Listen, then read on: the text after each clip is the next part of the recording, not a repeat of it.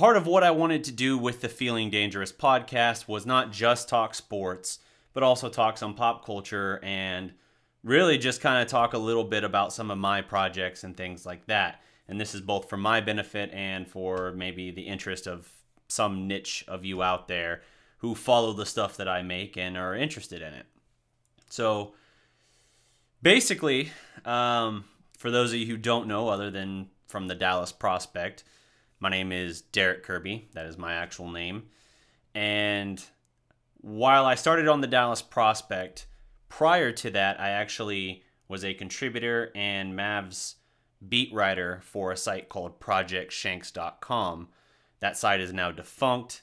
The last 6 months of its maybe 5-year run, I ran it just to kind of get a feel for basically being a content director and things of that nature ahead of starting Dallas Prospect myself.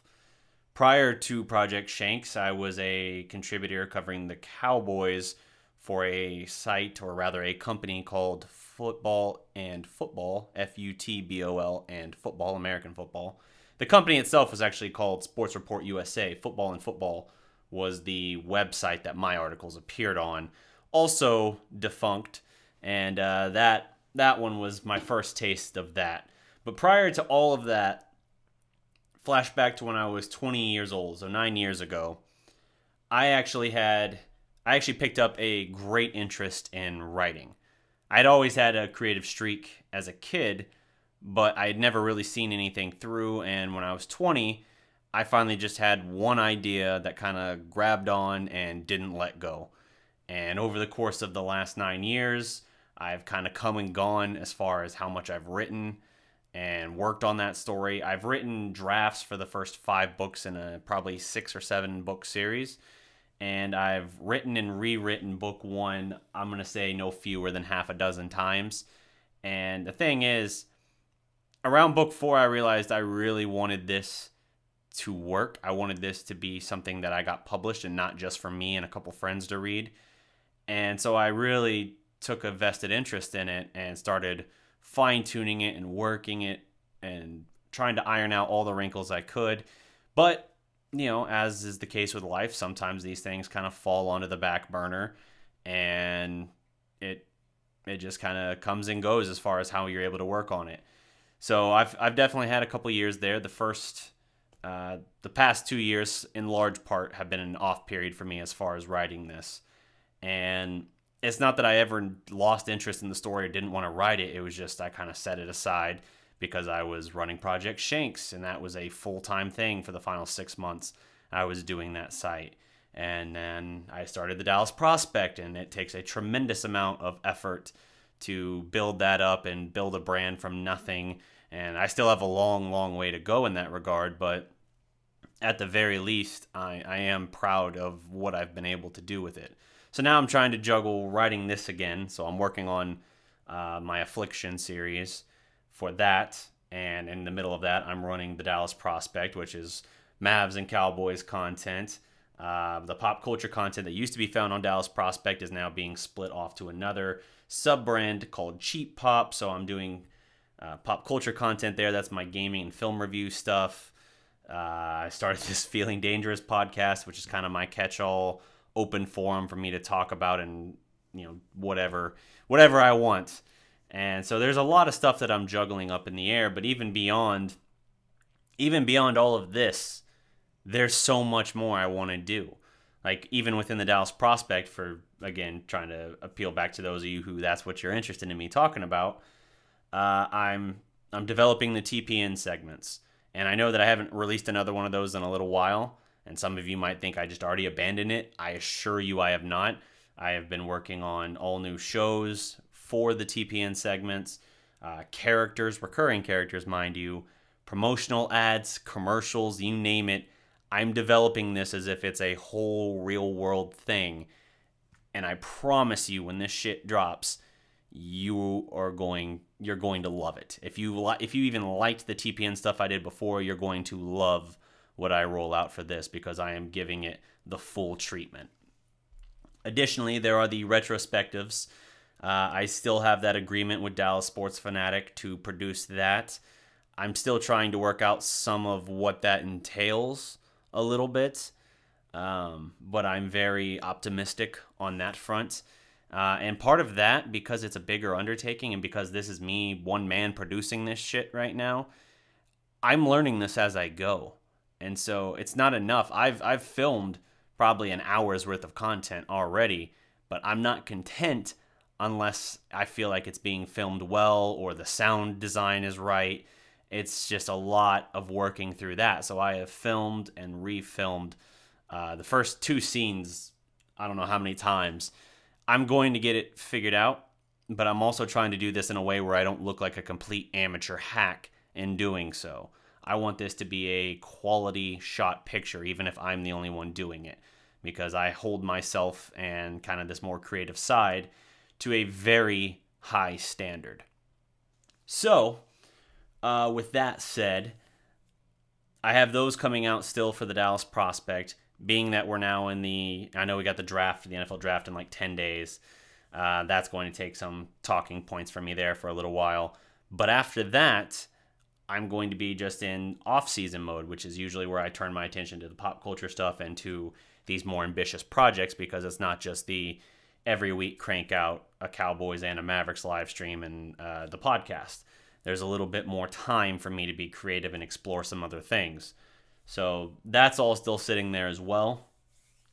One thing that's kind of come about from my interest in learning as much as I can about the filming process for the retrospectives and TPN segments and all of that, I have taken a real interest in developing kind of my own short films. And I'm not trying to say like, oh, I want it in a competition or anything like that. I'm not even remotely thinking in those terms. But I've become very fascinated with the whole process of editing, of shooting and editing the film, and just all the things you can do. Some of the software I already have, others I don't have yet. I'm going to have to get those. Honestly, I need a little bit more powerful of a computer to do some of this stuff. But that's everything that I'm working toward. It's just kind of that creative spark and that energy. Like, it's excitement, it's anticipation.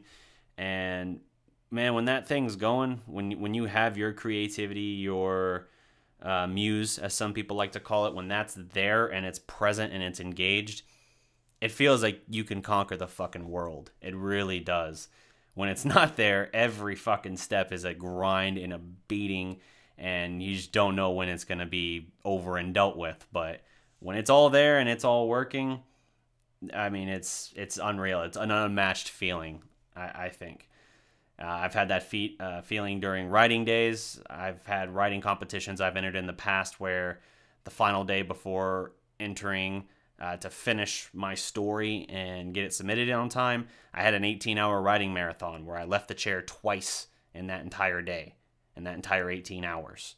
I was up from like 7 in the morning until 3 in the morning, and late afternoon, I finally had to take a break of some kind just to eat, and even then, I was out of the chair for 5 minutes and back in the chair. So it's just, I got through that because the muse was there. The muse was fully present, and it was almost like kind of grabbing me by the collar, like, nope, here you go. We're going to finish this shit. We're not done here. Eat your chips later, you know? So it's awesome. And I feel that, again, I have that feeling kind of bubbling up a little bit now, even just thinking about eventually doing some of these short films down the road. And for that, in the meantime, what's good about this is the TPN segments, and to a greater degree, the retrospectives, which are a little bit more bold and ambitious of projects, I would say. I think I can do more with those to kind of bridge that gap a little bit between it. So I can test out and experiment and really develop those to a better quality for what I want, and then circle back. And after I've really fine-tuned the skills there, then I can, see about doing maybe something down the road with that. But that's what I'm really excited for. I really want to see what I can do, because I love to write. I love to create stories. And in addition to trying to inform, I like to entertain as well. So I've got a ton of ideas. I mean, you can ask the guys at the Sports Fury, I've shown them a bunch of notes and concepts and kind of scripts for things that I have in the works. I almost said the woodworks, but just in the works. And they're hyped about a lot of them. On obviously the ones they've seen, I've invited them or asked them if they wanted to be a part of it. So there's going to be plenty of collaborations there. I've talked with Any from Mavs Fast Break. I've talked with a couple writers and content creators from the site in general, thedallasprospect.com. I'm trying to build this up because I want to do this as big and as badass as I can. And I understand with where we are now, that's going to take maybe a little time to get there. But anything I roll out is going to be the best thing I can roll out to you at that moment. If you liked the TPN stuff before, you are in for a show. I promise you, I haven't even come at you with the hard stuff yet. I haven't even come to the table with my best shit. That was just experimenting and trying to get something conceptually down so that I could then step back and fine tune it. Now that I'm starting to actually figure out the ins and outs of how I want to put it together, how I want to film it, what settings and scenes and shit I want to use, now it's actually going to take off a little bit. And that's what I'm excited for. But again, I want to do it right. I want to make sure that the next time I roll out another TPN segment, that it is, I feel, appropriate or up to the standard you would expect for the short hiatus. So that's what I'm working on, man. It's so much to consider. Like I said, I'm trying to write my novel. I'm trying to get that published. I'm working on a second draft of the latest revisions now. The latest rewrite, and I'm submitting that off to publishers for review. I'm doing Dallas Prospect content every day, where it's either the podcast, it's researching and editing stuff I can do for TPN and the retrospectives, it's recording the podcast itself. If I already mentioned the podcast, then make the fourth one just the shows themselves, the Mavs Fast Break, and what I'm about to be rolling back out now with the Cowboys talk, particularly for the draft. It's writing my articles for Dallas Sports Fanatic. It's the other things I talked about, the film stuff. It's the video game development stuff I've also in the past expressed interest in. It's just a full plate, man. It's a full plate, but I don't worry too much about the plate being overstuffed, because to me it feels like everything creatively kind of leads into one another. I think if you stay at the same well too long, it kind of goes stagnant and you kind of dries up on you. And so to continue breathing new life into that, I try to balance different creative projects, sometimes on different fronts. So everything I was talking about there was just the sports side. I even really get into the pop culture stuff, the film and gaming and stuff like that I'm trying to do. I'm currently working on a film review for John Carpenter's The Thing. That's one of my projects as well. But working on these different things, it gives you a chance to kind of, one, recharge because your mind is fresh and on something new. And two, you can take things you learn from that, whether it's the production process or just the content itself, how you put it together. You take lessons from there and creativity and creative ideas from that, and then you can reapply that over here on something that otherwise might have been unrelated. And it makes it just this whole cyclical process where you can really put some cool stuff together. And I mean, I'm one of those people who, yeah, it'd be, if I put all of my energy into one thing and I obsessed over just that one thing, yeah, I might be able to do something great. But that's just never been how I like to operate. I'm someone who bounces from project to project, and I try to usually finish one project before jumping to the other, unless I know that other project just has to go on the back burner for a while. But it keeps me motivated because I feel like my work is never done. I have a problem where I'll finish a project, and if it's a big project, I finish that project. And then I kind of like sit there, and for sometimes as much as a month, I'm just kind of like looking around like, what do I work on now? Like, there's other stuff out there, but it's just like a weird hangover process I feel from finishing these projects sometimes. So instead, I keep the focus here centralized on these various projects. And because I do them in generally small sprints as opposed to these long marathons, it keeps everything feeling fresh. And that's part of why I throw a barrage of different things at you, so that I can always have content rolling out.